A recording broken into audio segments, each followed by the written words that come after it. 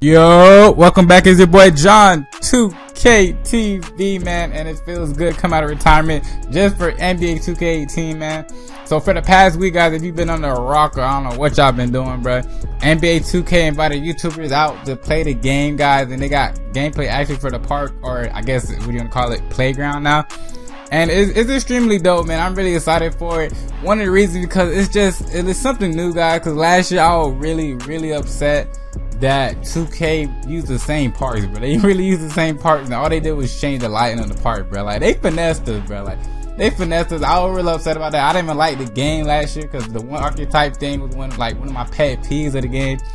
But this year, guys, we got dual archetypes. The park is dope. The rep is out. The rep is out now. I don't think we have mascots anymore. That's one of my new pet peeves for this game, but it's whatever, guys. But in this gameplay, you guys are gonna notice it's a new camera in 2K, guys. It's not too high, not too low. It's like the medium camera. It's like the 2K camera they had last year, but like a little bit lower. It's weird. It's a weird camera angle, but I like it, man. It's something different. And the park's actually different now. So they got the Flyers Park on one side, they got the Sunset and the River, whatever like that. It's not really like you just go to a different park and stuff like that. And I like that too. It's pretty cool, whatever. And also, what else I like in this game is like the kind of presentation that they have it now. So they got like the shot presentation and stuff like that. The new shot meter is pretty dope.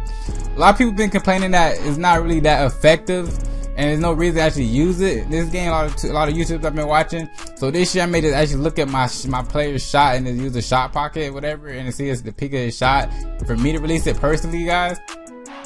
But yeah, guys, last thing I want to do, this is just, I don't want to show you guys the gameplay. It's not really much I'm going to talk about in this video, guys. Last thing, what kind of archetype are you guys going to build this year, man? A lot of people are saying that it's like pick your poison type thing for this year. If you put like a dual archetype, they may, so you can get Hall of Fame badges, which is a big red flag for a lot of YouTubers. A lot of people like me, especially if you play competitive 2K, like Hall of Fame badges is really a necessity in the game. But I don't know yet, man. I'm gonna do like a playmaking sharpshooter or vice versa. But guys, let's like the video up for your boy. He's at retirement. You feel me? I'm at a retirement, dog. And tell me, guys, what kind of archetype you're gonna build this 2K, man. I'm very interested in what combination you're gonna put up, what you're gonna do. But make sure to subscribe if you're new to the channel. I'm out this. Tell me pretty lies, look me in the face, tell me that you love me, even if it's